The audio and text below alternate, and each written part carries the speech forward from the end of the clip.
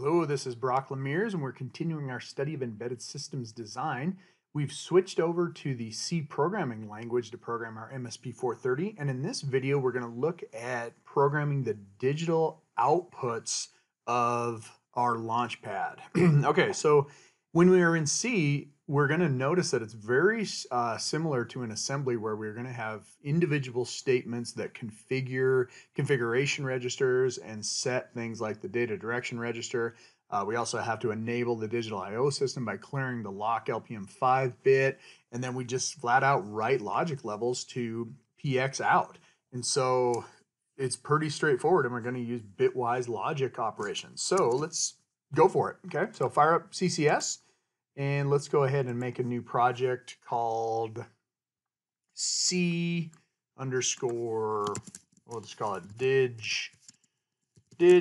IO outputs in LED. Okay. All right. And then we got our empty only right there. So we go ahead and say finish. And here we go. Okay. So we got our main. I'm going to go ahead and nuke that little comment header. And it already has the statement in there for the watchdog timer. And what we're going to do is we're going to do some one-time setup. Okay, so we'll have a infinite loop where we'll turn on and off an LED, but let's set up the I/O first. Okay, so I'm going to do some setup ports right here, and first and foremost, let's go ahead and configure LED1 as an output. Okay, so I'm going to do this. I'm going to say configure port 1 bit 0, which is LED1 as output.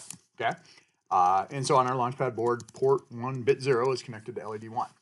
And so the way I do it is this. I'm going to say P1DIR, and that is the name of the port 1 direction register from the MSP430 header file.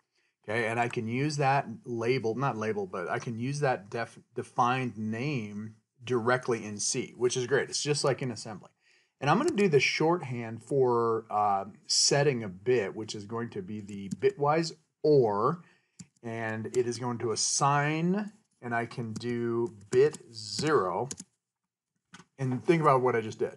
Okay, so bit 0 is a mask, and so it is basically 000000001. All right, so it's got 15 zeros and then a 1. And so what I do is I use that mask and I perform a bitwise OR on port 1 DIR, and then I assign it back to port 1 DIR. So that's the shorthand there, okay? And what's really cool about this is that I didn't need to remember much, okay? I didn't need to remember the address for port 1 DIR. I didn't really need to remember the mask for bit 0, even though it's pretty simple. But it's also kind of readable. What you need to remember, though, is that this little operator right there means bitwise OR, and if you OR it with the right mask, it'll set a bit. So I just made that an output. Now what I need to do is, really all I need to do now is I could turn off port 1. We'll do that in a little bit here. So now let's do this. I need to turn on GPIO system, and the way we do that is by clearing the lock LPM5 bit in the port PM5 control register. So watch what I do here. I go PM5CTL0. Okay, so that's the register that I'm going to clear a bit in.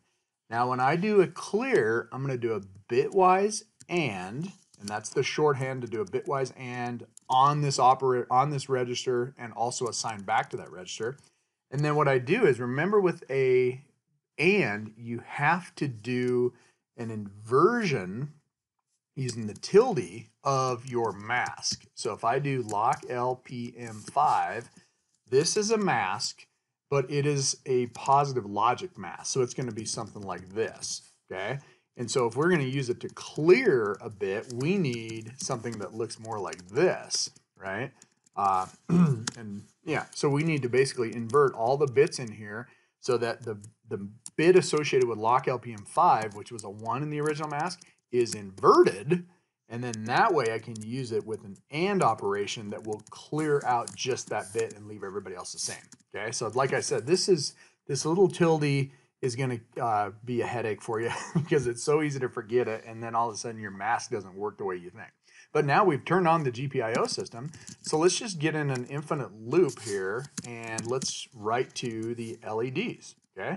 So now think about it, it's ready to go. All I need to do is write to port 1 out and let's turn it on initially. And so all I do here is bit 0, and that is turn LED 1 on. And now think about what I just did. I use that same mask, bit 0, and I'm now assigning to a different register, which is P1 out, port 1 out, and I used a bitwise OR in order to turn on or set the bit in P1 out. And I just turned it on. Okay, so now if I wanted to turn it off, I just do P1 out, and now I'm going to turn it off using a clear or a bitwise AND. But again, remember, I have to use the tilde bit 0, and that's so that I can use the same mask, bit 0. So it's very readable, but in this case, I'm going to clear. So now watch this. I'm going to do a turn, let's make this nice, turn LED 1 off, okay? All right, so let's go see if that worked. So I'm going to go ahead and save that up, and let's plug in your MSP430. We'll go ahead and fire up a debug session, and I want to step through here, and we can kind of take a look at the code that was generated. Now in this situation, the optimizer, I didn't mess with the optimizer. It shouldn't remove my code because I'm accessing the outside world. Okay, but I still can set breakpoint. So I'm going to set a breakpoint down here and go ahead and run to it. Okay. All right. So if I have my disassembly over here, I can see that it did. So there's, let's see, this is bit 1, or excuse me, I'm going to do the data direction register. So I go ahead and look at how it implemented it. It's not using port 1, it's using port A. And now think about it, do you remember what port A is? Port A is the concatenation of port 1 and port 2.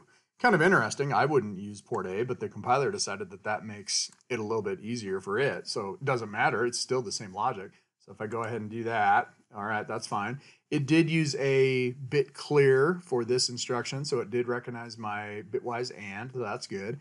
And it used a little bit different mask, or it used a different register name that I've been using. So interesting. All right, that's fine, as long as it works. And now here we are. We've got bit set and a bit clear for these two instructions in our main loop. Once again, it uses a mask of 1, which is, binary 0, 0, 0, 0, 0, 1. And then again, it used PA underscore PA out. So it used a little bit different register name from the header file than we use. So that's fine, I guess it works. So now watch what's gonna happen. I'm gonna go over here. It looks like LED 1 is already on. And so if I do this, it will write it to an on. It just happened to come up in an on state. And now I'm gonna clear it, and it went off.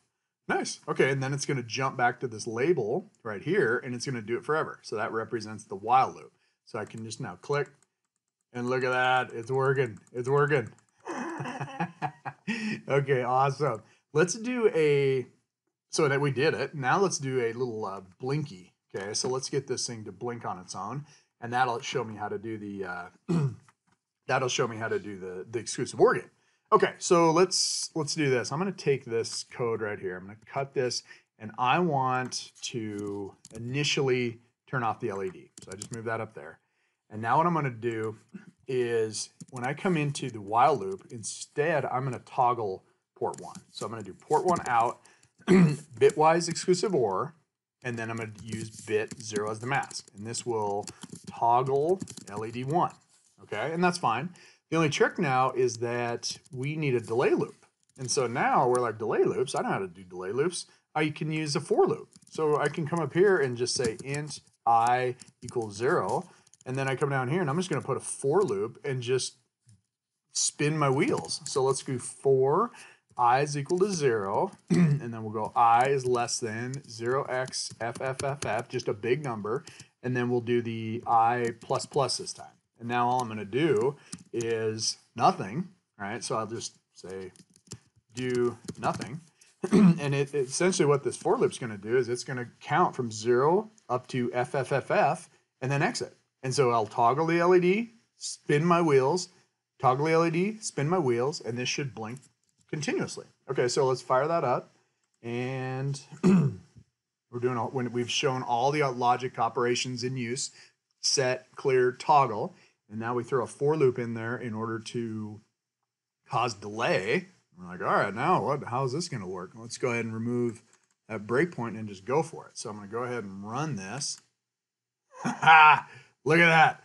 Yes, we did it. We're blinking. And more importantly, we actually understand the code that we typed. You know, remember we did Blinky before and we had no idea what was going on. And now we actually know what's going on. And so we caused that LED to run and to blink, and we actually understand it. So that's awesome. All right, congratulations. That's it. As always, remember, support my channel by subscribing, and see ya.